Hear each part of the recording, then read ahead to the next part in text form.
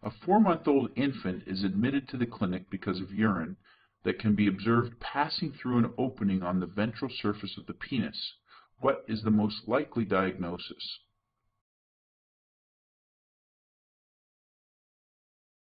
Hopefully you're focusing in on hypospadias.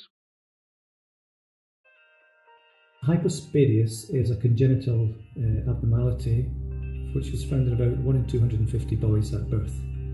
It is basically failure of the urethra of the penis to develop. So in some cases it can either the urethra is just short of where it should be, and in other more complex cases is down just about the scrotum.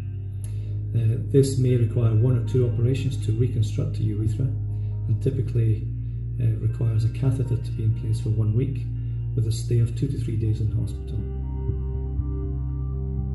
Hypospadias is a very complex operation, and it should only be done by people who have been trained in that particular subspecialty. The scarring is fairly minimal, and often at the end of the procedure they're left with a scar similar to a circumcision, and perhaps a scar on the midline on the undersurface of the penis.